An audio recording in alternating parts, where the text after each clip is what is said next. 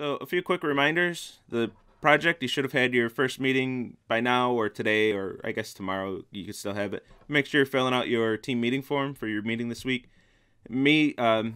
This week it's probably just discussing what you want to build for your project, looking at the requirements and coming up with an app idea that meets these requirements.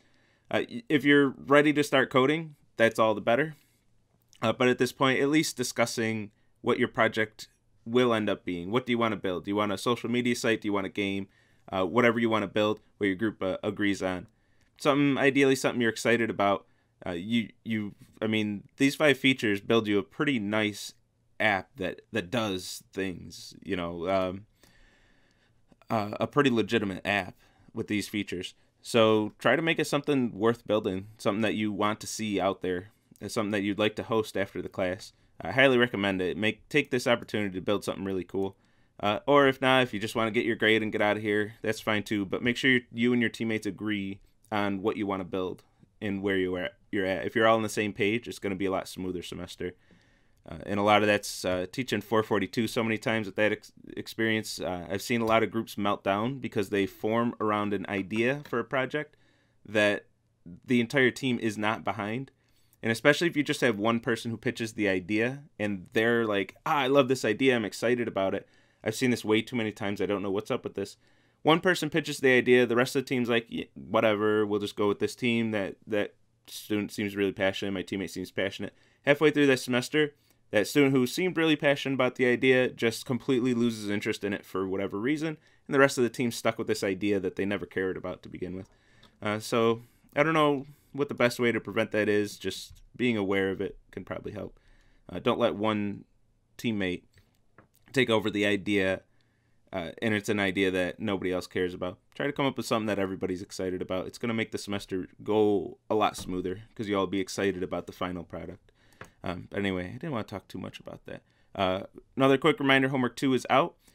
Today's lecture is, I would say, the most important lecture for homework 2.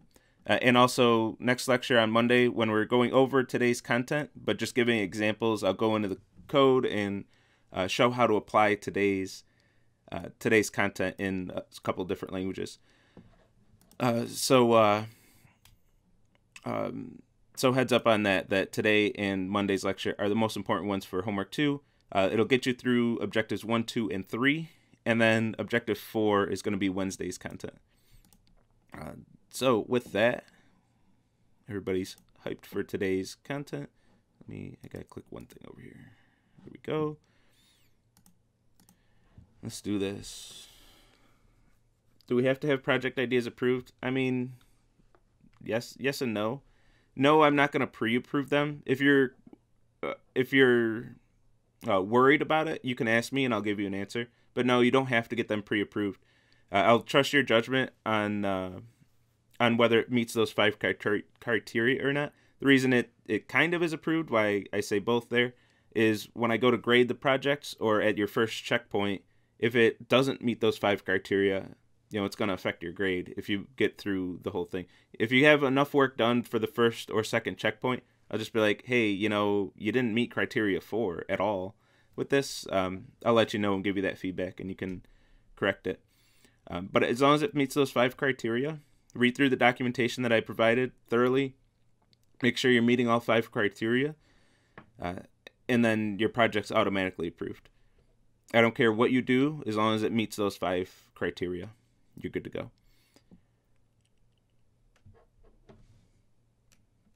Okay, let's do it. Codings, MIME types, and bytes. Let's talk about it. So, the last 2 lectures we were high level, we were front end, we were just kind of building stuff and messing around with HTML, CSS, and JavaScript. Especially Wednesday, we got to the point where we can write browser extensions. That's fun. I hope you've all been playing around with that. Go write a browser extension. Take your favorite site, something you want to change about that. Write a browser extension and just go play around. I think it's really fun stuff. You've spent so long learning about programming. Here's one way that you can apply programming to your everyday life and make your life better, potentially, even if by just a small amount. So that's exciting. Now let's kind of shift gears and go way down to the low level and talk about bytes and bits. Let's do it. So you might have heard this before. You're probably quite aware of this, is that everything in a computer, it's all just ones and zeros. There are so many layers on top of these ones and zeros that we often don't have to care about the ones and zeros. But here's one case where we're going to have to be aware of it, and especially when we get to WebSockets 2, we'll be at the bit level, doing bit level manipulation. So we need to be aware of ones and zeros to write these web apps and to be able to interact with the internet. So everything's binary. A copper wire can only have a high voltage or a low voltage. Your fiber can only have light and dark. You're either sending light through it or you're not. There's just two things that can happen, and that's the only way we can communicate information. So whenever we have something that we want to send over the internet, it's got to be bits. Ones and zeros, that's it. So how do we take ones and zeros and represent the information that we want to represent? MIME types and encodings is, of course, going to be the answer because that's what we're talking about today. So let's talk about MIME types first, so then we'll talk about encodings later in lecture. So MIME types is a way for us to tell the browser, from the web server perspective, it's a way for us to tell the browser what type of information we're sending in the body of an HTTP response. MIME types, this is also used in the request. So when we get to the point where browsers are starting to send information to our servers, they're also going to tell us the MIME type. So later on in the course, we'll actually be reading these and checking what the content type is that we're reading. And we do that through the content type header.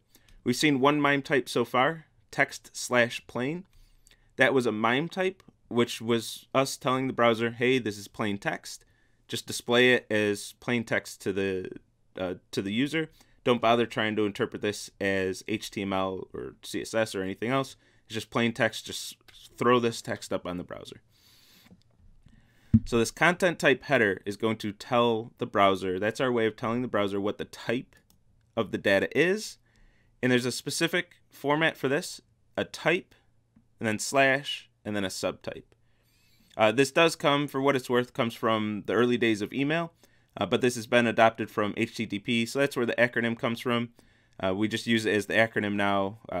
I had to look up what the actual acronym stood for because it's fairly irrelevant these days. But MIME type has evolved and been adapted to be used with HTTP. So a type, a subtype. We have a few common types. I have a link on the reading list for this lecture that goes through every single possible MIME type. There are tons and tons of them. There are very few that we'll actually use in this course compared to how many there are, how many there exist. You can look through that website that lists every single one of them that's been submitted and approved. But a few of the types that we'll deal with, at least text. We've seen this already with plain text. Anything encoded as some textual information. This is going to include plain text like we've seen, HTML, CSS, JavaScript, really everything that we've seen for the front end so far. Image, pretty self-explanatory. It's an image, raw binary information or raw bytes. I'll use those interchangeably sometimes. If I say bits, ones and zeros, bytes, 8 ones and zeros. I'll use those interchangeably. Depending on the context, they'll have specific meaning. But bits and bytes. Videos, again, self-explanatory. The common types of data, of information that we can send over the internet that we specify through the content type, which we use to specify the MIME type. So then we have the subtype on top of that, and we have various common subtypes that we use. The text, plain we've seen. If you want HTML, again, pretty straightforward. This is textual information, and the subtype, the information contained in this is HTML. The browser gets that and says, oh, you're sending me plain text, and it's HTML. I know what to do with that. I got it from here. I got you. CSS, JavaScript, no fancy convoluted acronyms or anything. Just if it's plain text, plain, just text. If it represents HTML, CSS, or JavaScript, we got this. Image, you're going to specify the type of image. If it's a portable network graphic, PNG. If it's a JPEG. Video, I feel silly on this slide. There's not much for me to explain. Video, if you're sending an MP4, the MIME type is video/MP4. If you ever are sending data outside of these, use those references that I linked to. Find the MIME type for the information that you're sending and send it with that MIME type.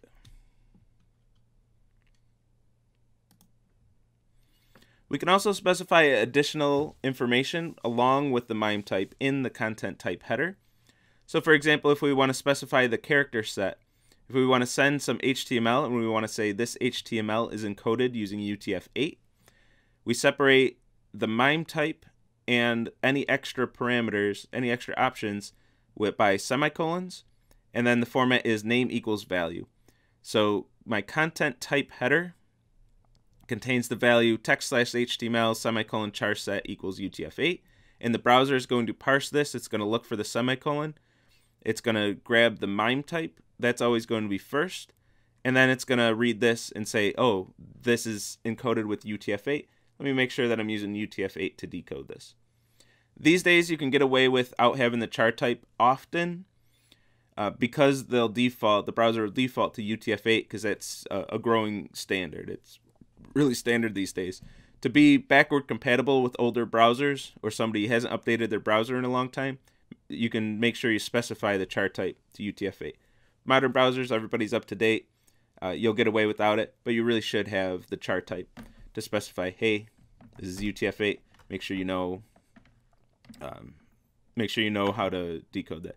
Text JavaScript, what I find is application JavaScript, if I remember correctly. So text JavaScript is the correct way to do it. Application JavaScript is also accepted by pretty universally by almost every browser. But the documentation says it should be text JavaScript because it is textual information. It's not application information. But that kind of grew, that kind of spread, that people use application JavaScript. I've used it before too, not knowing. I checked CSE312.com and my Nginx server is actually sending application JavaScript. So even Nginx is on that application JavaScript. So it is what it is, but the official documentation says text JavaScript. If you do application JavaScript, I'm not going to get mad at you in this class. But to be universally applied to even older browsers, text JavaScript is guaranteed to work.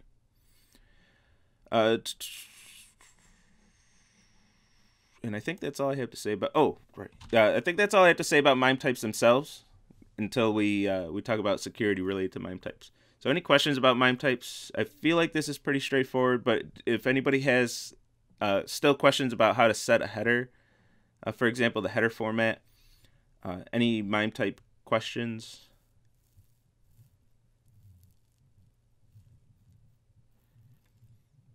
Okay. And yeah, like I said, I don't have much else to say about that. It's you set the MIME type, you find the MIME type for the data you want to send. So if there are questions, please let me know, but I don't know what else to say about that. You set the right MIME type. Browsers will what we call sniff out MIME types. Is this all defined in our HTTP RFC doc? HTTP defines how to set the headers, and then it defers to MIME type documentation. It says you can set the MIME type, just go read this other documentation, and then that'll specify what MIME types are valid and which are not. So the format of the header, the fact that you can set a content type, HTTP is like, you got to have a content type. Tell me what your content type is. Specify the MIME type, but for a specific list of MIME types, go elsewhere. And I linked to that documentation from the course website for the MIME type documentation. So the browser will sniff out the proper MIME type. So if you have the wrong MIME type or no MIME type, modern browsers are going to work with you and try to figure out what the MIME type is. So if you have, if for example, you don't know you want to send text JavaScript or application JavaScript, or maybe you just do JavaScript / this is my code, it's really awesome as your MIME type, the browser's going to look at the file that you're sending, the information that you're sending, and realize that it's not file. You're not sending a file. I misspoke there. But the data that you're sending, and kind of figure out what it is. It's going to start looking at it and say, you know what, this looks like JavaScript. I'm going to render this as JavaScript because it looks like JavaScript to me, even though you had a broken MIME type. Your MIME type doesn't match anything. This can be bad sometimes if it sniffs out the wrong MIME type. And if you're certain about your MIME types, which you should be, and you have to be for the homework, you can set a specific header, specific HTTP header, this X content type options no sniff. This tells the browser not to do MIME type sniffing. It says, you know what, my MIME type is right. I don't care what you say, my MIME type is right. Do not sniff out a different MIME type. Whatever my MIME type is, stick with that. And then if there's an error, if you do have the wrong MIME type, the browser is not going to attempt to render that as something else. So if you have text JavaScript as your MIME type on the response to your CSS file, the browser is not going to say, hey, this looks like CSS. I'm just going to sniff it out as CSS and render it as CSS and render this as a style sheet. The browser won't do that if you have this header set. For homework 2, you have to set this header. So I want to make sure you have the right MIME type so you understand how to set the content type. Get the right MIME type for the information that you're sending, and set this no sniff. So if you don't have the right MIME type, the browser is going to let you know, like, hey, set your right MIME type. Because we're not going to be sloppy and just rely on modern browsers to fix our mistakes in this class. That's not the point of what we're doing here. So we're going to set the no sniff, and it's standard practice to set this on everything. A lot of sites, if you just, and by the way, it's a quick side note here. One of the fun things about this class, even teaching it, I do this a lot, is when you're learning something new, you have seemingly infinite examples out there. Just go to any website, open up the browser console, and see how they do it. A lot of sites will set this no sniff on every response. Some don't, some do, but a lot of them do. There's a good reason to set this. The one I pitched already is you should have the correct MIME type, so don't rely on the browser. But out there in industry, you know, that's not a compelling argument. But what is, actually it is a compelling argument, because if somebody's browser doesn't sniff out the right type and you're relying on that sniffing, then your site's going to be broken in that browser, and you'll be like, well, it works in my modern up-to-date Chrome, and somebody's using an outdated version of Internet Explorer, or even an outdated version of Edge, and it doesn't sniff out the right MIME type. Well, you, the developer, is to blame there, because you don't have the right MIME type set and you're relying on a modern browser for your testing. You probably have the most up-to-date browser if you're a developer, but if you're, you know, an average user, might not have updated their browser in, you know, sometimes years. So relying on that's just bad practice, first of all.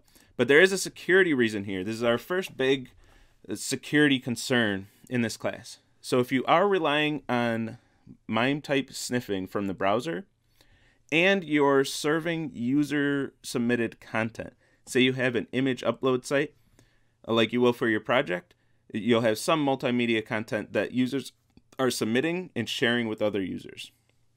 So say you have the ability to, on your site, on your app, for users to, he said Internet Explorer, to upload images, and those images will be displayed to all users.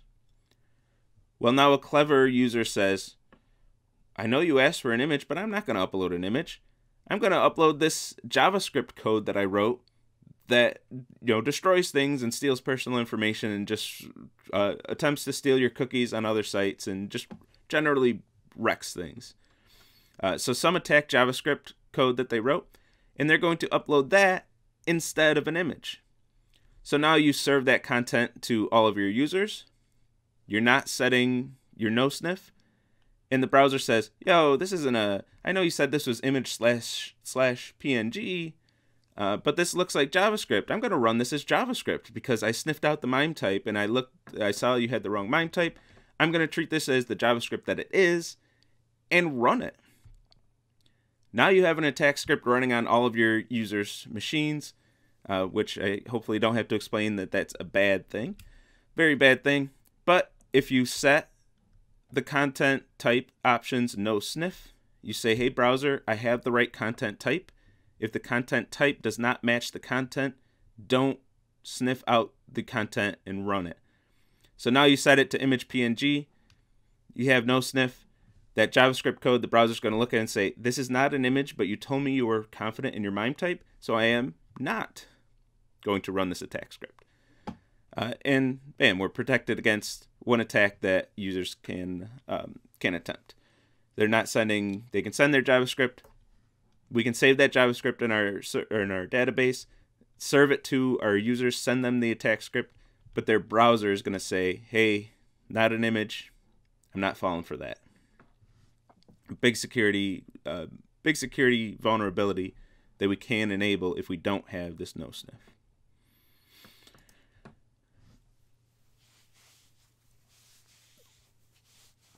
So, and just a little foreshadow here, we're going to set the content type now, but once we start receiving information, I already foreshadowed this, but once we start receiving information, we're going to have the content type being sent to us so we know how to parse the requests.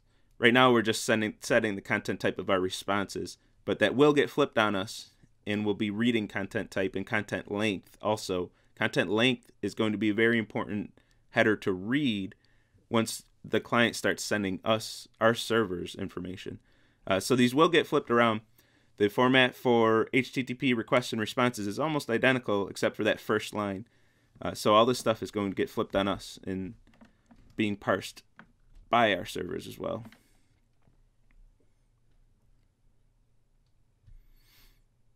Images. Oh, yeah, that should be image. Did I mess up that documentation? That should be image because images is part of Objective 4. Images is Objective 4. Image is Objective 3. There is a big distinction. I'll have to correct that in the documentation.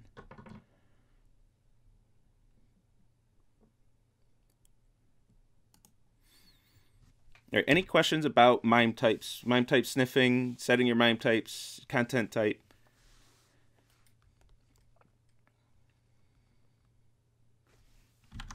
While I'm waiting for questions, I want to check that. Did I really mess that up?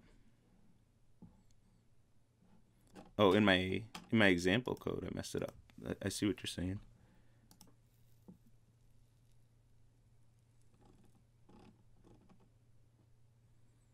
Messed up cat and kitten. This should be images. This should have an S for Objective 4. So I have the bold S to make sure that's clear. Maybe I should have just given really different path names. This should be image singular. But did I mess that up on Flamingo? Is the question.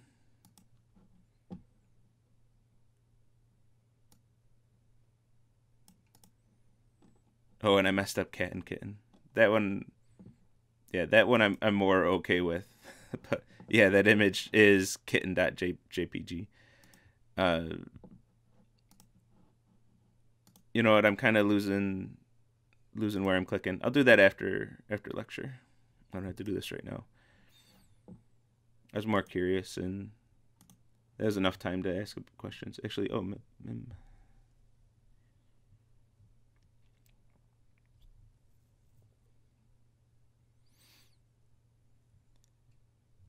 It's a good question, MIME. Will it change the content type? I think that'll depend on the browser. That would be interesting to test. The browser might change the MIME type before it's sent as well. It might sniff it out as it's sending. I would imagine it would, actually. Depending on the JavaScript that we have that's processing that and sending it and creating the request, the browser might change it before sending it. But the browser will also sniff it out when we respond. If we're setting our content type to PNG, it'll say, I'm going to ignore your content type and change it to JavaScript, was more the context that I was worried about. But it might also send it, so we might be able to tell in our server, once we get the information, hey, the content type is JavaScript. I was asking for an image. I'm not processing this. And even if it doesn't, you can do a little bit of your own content type sniffing. You could check, make sure this is a valid PNG, open it with some library, make sure it opens and renders. You get RGB values, valid values and everything before saving it in your database too. There are other things we can do. But for this context, when you're sending it, set the right content type and disable sniffing.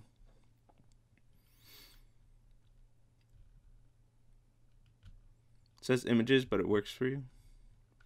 I wonder, I'll have to double check that and see what I messed up. You know what? I know why. Because I will have to fix that. But it says images because my directory name is images. And it's just opening the file directly without going through your server. But once it goes through your server, I'll have to fix that. So it'll work until you actually write your server. Then it's not going to work when you code Objective-3. I'll just rename the directory to image. Right? Does that make sense? I don't know. All right, let's talk about encoding text. This is going to get a bit more technical than the MIME types. This is more juicy content, in my opinion. So we only got ones and zeros. We haven't really talked about the ones and zeros. We haven't gotten to the byte level yet. So let's do exactly that.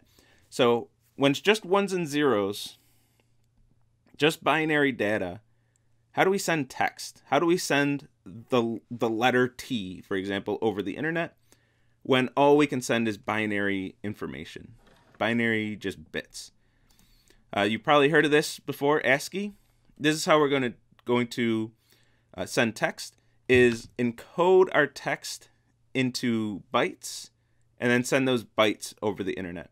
One encoding to do that is ASCII, ASCII. To be honest, I don't even remember what that stands for. Pronounced ASCII. And this is an encoding that takes 7 bits and maps every character to a 7-bit value. So now we can send those 7 bits over the internet, usually represented using 1 byte. Send that over the internet, and then the receiving end, they'll read that, they'll understand, hey, this is ASCII text, and then decode that back to the characters that they represent, and then it can display that information to the user. American Standard Code for Information Interchange? Why, you know, I might not have ever heard that because I'd remember that sounding so ridiculous. American Standard Code for Information Interchange. But why? They could have chosen any acronym, but that's what they went for. At least it's pronounced, ASCII. Maybe that's what they went for. They just wanted to call it ASCII, and they had to come up with something for the acronym to stand for. Yeah, I'd rather have done ASCII. So this is ASCII. This is ASCII in its entirety. We have numbers that map to characters, and we can represent those as hex values. So like the hex value 75, which would be 0, 1, 1, 1. Oh man, I put myself in a hole here. 0, 1, 0, 1 in binary. That would be sent over the internet, and then the receiver knows that that's a lowercase u. Likewise, if you want an uppercase L, that's the decimal number 76, the hex value 4C, and send that over the internet. And we have special characters as well. Space characters is this hex 20. If you ever seen %20 in a URL, that's the ASCII encoded space. So that means a space character. If you do a Google search with spaces in it, look at the URL and you'll see some %20s in there. That's the you can't have a space in a URL, so they encode that in its ASCII bytes and then send that as part of the URL. So it's an escaped character and just says the bytes of the URL encoding to get us what we want. There is... Where am I looking?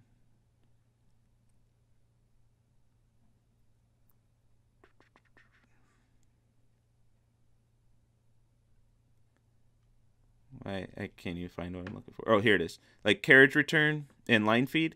So these are also ASCII characters. If you see an A and a D,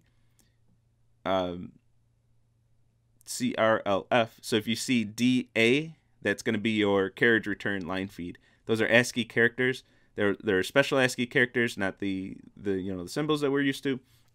But it's all this is encoded in ASCII. So this is ASCII. We have 0 through 127, 7 bits of information. So we have 2 to the 7 values that we can have, 127 different characters that we can encode in ASCII, and every single value is used for something.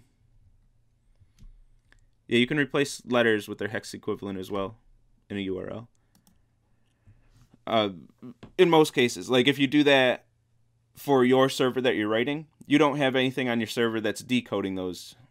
So of course that's going to break in your server.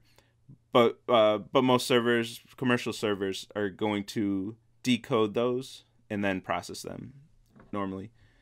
So you could completely hex encode a Google search in a URL and then send that, and Google will be like, yeah, I know what you mean. So if we want to represent the string hello, we want to send this over the internet. This is a language-specific representation. Every language has their own implementation of a string. A string is not a universal thing. Those are language-specific. So if you have a string in your code, in your Python program, in your JavaScript program, Node with JavaScript is a little bit of a bad example because their TCP code auto-converts strings to bytes. So we'll talk about that when we do examples on Monday. So you have this language-specific string, and you want to send this over the internet. We got to get this into bits. So first, we encode this string using our encoding, in this case ASCII, and convert that to its bytes. So we want a byte array that's going to have these values, 68, 65, 6C, 6C, 6F, and those are going to be the bytes that represent this string. Now bytes, every language, every computer on the planet is going to be able to speak bytes. Every computer, every machine understands what bytes are, because they, well, actually, every computer is going to understand what bits are. I'll go that far at least. So these bytes are a series of ones and zeros. Convert those into their binary equivalent, and then this gets sent over the internet. These ones and zeros in this sequence, this 0 is going to be sent, the 1's going to be sent, etc. That gets fired across the internet. The receiver gets these 1's and zeros, decides that this is ASCII text encoded with ASCII, decodes this. It will usually think about it in bytes. We won't usually get down to the binary level. Receive these bytes and decode them, applying ASCII, decode them into their language-specific string, and then start working with the string. So this is where, if you're using Python, you have that encode and decode. This is exactly what you're doing, taking a Python string, encoding it into a byte array, sending the bytes over the internet, and then when you receive something over your TCP connection, you're receiving bytes, and you're decoding that into a Python string so you can work with it. It's specifically because of the encodings. This is the only, I don't know why I'm tripping over this sentence. This is the only encoding that you can assume the headers and request status line are encoded in an HTTP request or response. But you can assume that they are encoded with ASCII, which is a very powerful and useful assumption. So when you get an HTTP request in your server, you can parse the headers using ASCII. You can decode them as ASCII text and read what all the headers say. Then the headers might tell you to use a different encoding for the body of the request. But the header you can always assume it's ASCII, and you can't assume that it's anything else. You assume it's ASCII, HTTP headers, ASCII characters only. So when you're sending or receiving headers, ASCII characters only. That's the only thing you can guarantee is going to work in every browser. So that's what we're going to work with. ASCII for headers. The body could be something completely different. You have to parse the headers to figure out if there's a different encoding for the body. So there's a big problem with this. ASCII can only represent these 0 through 127 characters. So this is great for English because we have the English alphabet. We have uppercase and lowercase English letters, or 26 letters. But if you want to use any language that doesn't use the English alphabet, you're pretty screwed. You can't represent very much with this, especially now that the whole world is connected. We can't just have an English-only encoding and say we're done with that. So we need more. We need more than 7 bits. We need to expand this a bit. And this is where UTF-8 comes to the rescue. This is pretty much the standard for text encoding these days, is UTF-8. It has enough bits to represent just about everything, everything we need. There's tons of unused encodings with UTF-8. We can encode a lot more characters. So if a new language comes along and needs their entire language added to UTF-8, no big deal. There's room for that. There's plenty of room in UTF-8 for everybody. So this standard came along and really took over. There are others. There's UTF-16 and other ones, but UTF-8 is the one that really stuck. That's the one that is usually the default. When you're in your Python program and you say .encode, .decode, those methods actually take an encoding as a parameter, but the default is UTF-8. So if you just say encode, decode, Python's like, you mean UTF-8, don't you? I got you.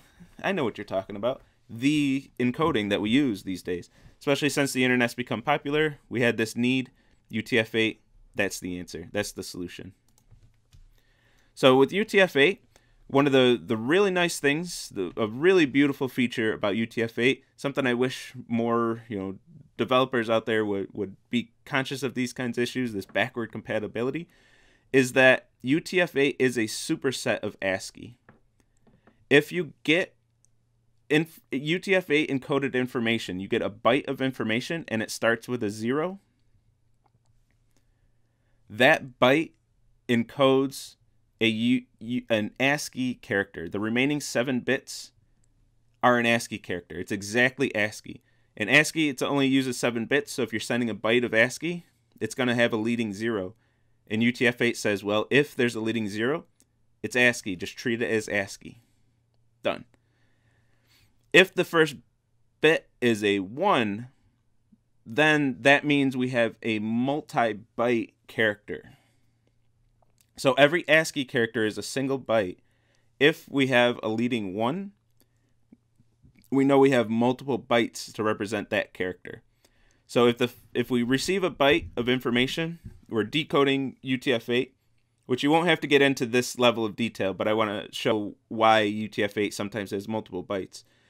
If you're decoding UTF-8 and you see a 1 as the most significant bit in a byte, you know that you have a multi-byte character. You know you have a non-ASCII UTF-8 character. So if the leading byte, the first byte you read, starts with 2 1s and then a 0, you have a 2-byte character. If it's 3 1s and a 0, you have a 3-byte character. And if it's 4 1s and a 0, you have a 4-byte character. And each continuation byte is going to start with 1 0. So as long as you're reading a 1, you know you're in the process of decoding a multi-byte character. So anything outside of ASCII is going to take more than 1 byte to encode. I'll say that a whole bunch more times, even on Monday especially, because it's very important. Very important. This is something that we do have to be aware of. There are some characters that have multi-byte encodings in UTF-8. I got ahead of my slides a little bit there. One nice thing, again, something we won't have to worry about, but a nice feature about UTF-8 is that no character's encoding is a subsequence of another character. So with these leading bits, we can guarantee that no 2-byte character is going to be part of a 3-byte, 4-byte, or a 3-byte character, because none of these start with 1 1 0. You just can't fit any 2-byte character inside one of these 3 or 4-byte characters. And same with the 1 byte. None of these bytes start with 0. So a byte starting with 0 is not going to appear anywhere in a UTF-8 encoded string unless it's an ASCII character. If a byte starts with 1, 0, then it must be a continuation byte that was preceded either by 2 1s, 3 1s, or 4 1s. So very nice feature of UTF-8. It really significantly reduces decoding errors, because if there is actually a bit that's flipped, especially if it's in one of these leading bits, you don't just get a complete mess of decoding. You usually get a decoding error. Hey, this isn't valid UTF-8. Double check what happened and fix that before getting back to me. Yeah, we just need charset UTF-8, and then the browser and your language of choice take it over from there. That is a library we can use. I only have 2 slides on the specific details of UTF-8. That's it. But the important takeaway for us is that some characters have multi-byte encodings. Which I will mention, like I said, a lot more times. So when we're sending strings over the internet doesn't know about our language-specific strings. Convert to bytes. So we encode a string using UTF-8 and then send it over the internet. We can't send strings over the internet. It can't be done. We can send encoded. We can take those strings, encode them using UTF-8, and then send those bytes over the internet. TCP sockets, TCP connections, they can only transmit bytes because that's all the underlying copper and fiber can transmit is bytes. You can't tell a fiber optic cable to send your string over the internet. It's not going to happen no matter how hard you try. But you can convert your string to bytes and send those bytes 1 bit at a time over that cable. That's going to work fine for you. So we have to encode the string using UTF-8, send it over the internet. Likewise, when we receive information, it's always, always, always bytes that we're getting. We get bytes over that TCP connection, and then we have to decode those bytes using UTF-8 and decode them into our language-specific strings. And then we can start working with those strings. So if you're wondering, why do I have to call encode and decode in my code? This is exactly why. If you are using Node with JavaScript, I'll remind you again, and again, we'll see this on Monday. I'll give examples. Node's net package will do a lot of this behind the scenes. So you have to be aware of that, because we will get to the point where you have to work with the bytes. And if JavaScript and Node are auto-converting, sometimes you don't want that to happen because you have to look at the bytes. Later in the semester, when we have non-text information, you have to look at the bytes that we're receiving. You have to look at the bytes. Actually, for homework, I take that back. For homework 2, you have to send images. You have to send non-text information. So you have to peel back that layer and manually send the bytes. So why is it so important that some characters have multi-byte encodings? Well, it's when you're calculating the content length.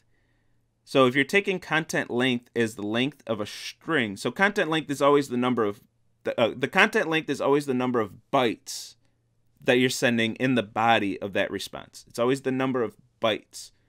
So if you're computing content length using the length of your string, you're wrong. Unless that string is all ASCII characters, which for homework 1, it was all ASCII characters on purpose. So you could just use the length of the string because we didn't talk about encodings yet.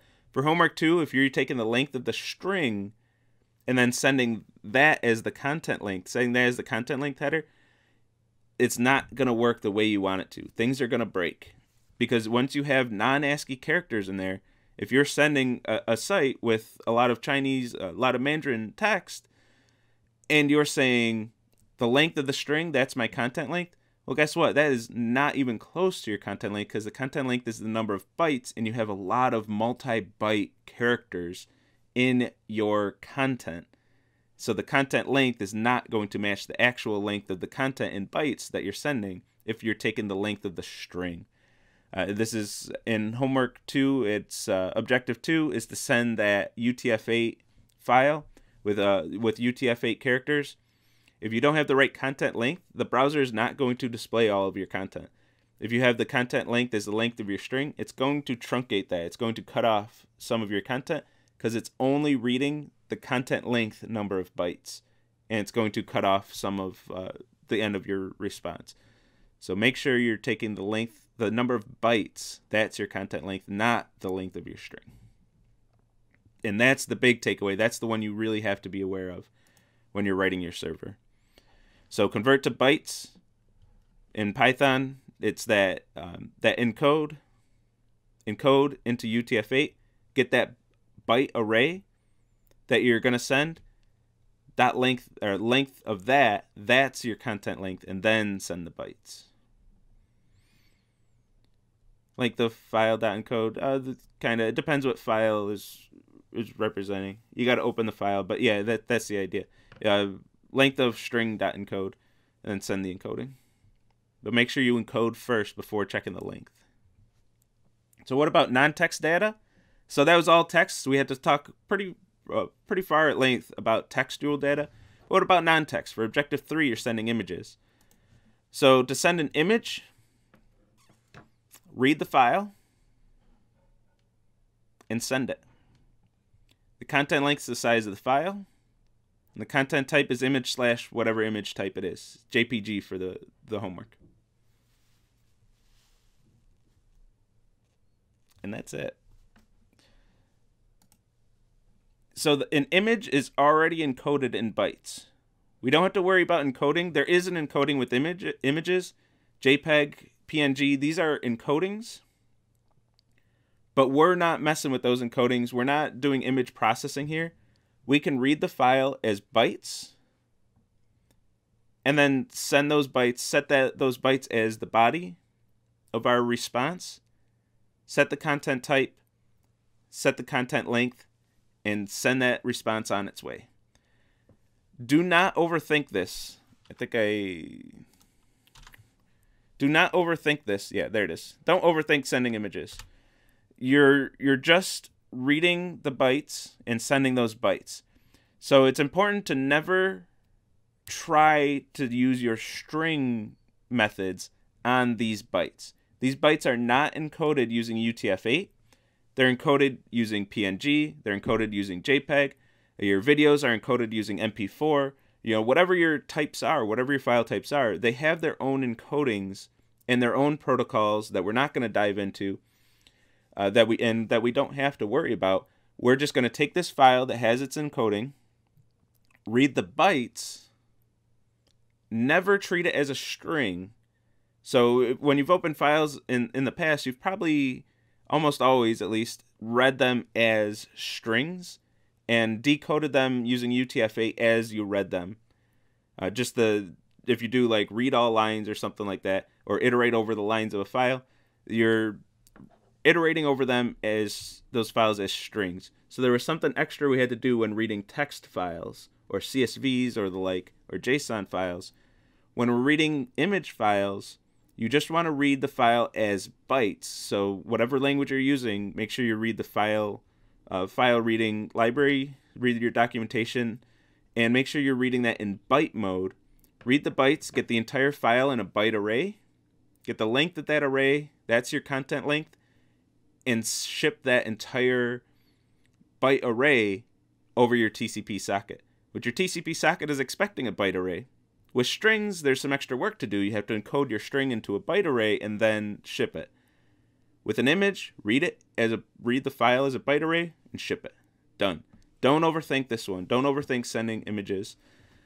You already have it in bytes. It's already in bytes. That's how you're reading the file. Read it in bytes, ship it. That's it. The only even little bit of a trick here is you have your response, your status line and your headers. That's textual information. You have your blank line, your /r/n at the end of your headers. And then you need this image appended to the end of that. So you want to convert your string, all your headers, convert that to a byte array, and then append the file to the end of that. So you have one large byte array, and then send that on its way. So you have an image and a string that you're concatenating together. So you want to make sure both of those are encoded as byte arrays, combine the two arrays, and then send it over the TCP socket.